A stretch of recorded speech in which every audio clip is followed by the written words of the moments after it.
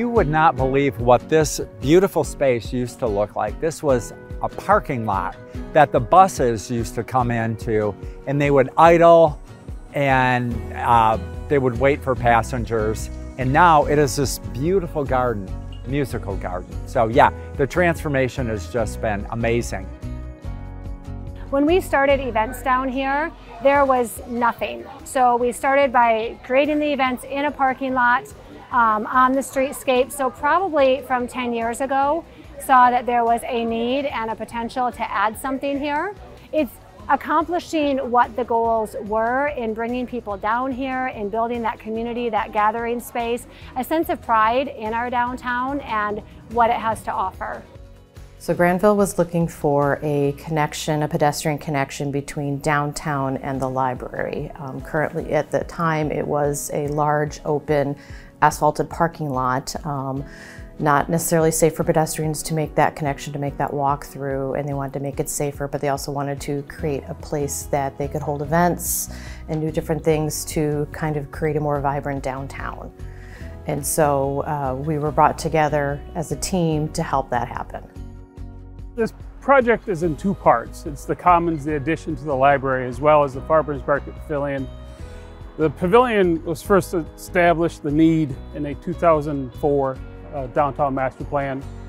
The library expansion, we realized we needed that in a 2008 space needs study that recognized that libraries are no longer just for books, but also require ample multi-use spaces for all library use. The project is unique because the number of parties that had to come together to construct it. First, you need the City of Grandville support, the Downtown Development Authority, the Kent District Library, and also the Grandville community.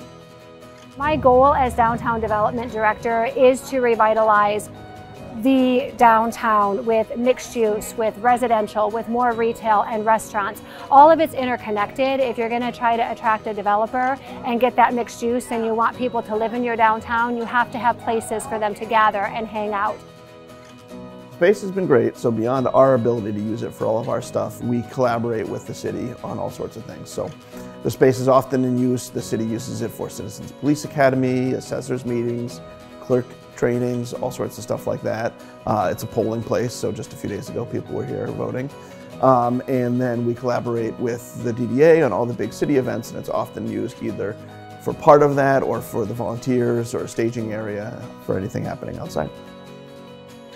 We are most proud of the fact that it is so heavily used. Nothing's worse than designing and building a space and no one uses it and it sits empty and becomes a blight in the community. Here, that hasn't happened. It is heavily used daytime, nighttime, weekends.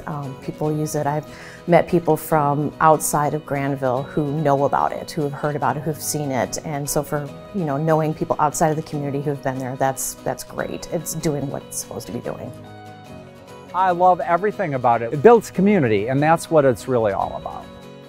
So my hopes for the future, I have so many, but when you look at this space down here, if you walk around, there's so many little pockets and places where we can still do placemaking down here.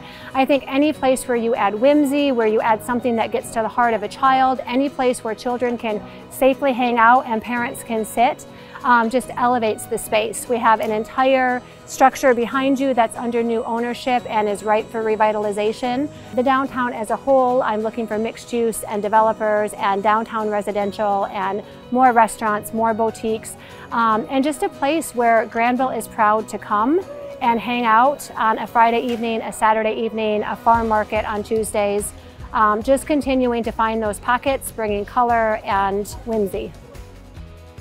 Our goal for the future of this space is to make sure it stays flexible and that's enjoyable for people to use, whether they're coming down here for downtown businesses or they're going to the library.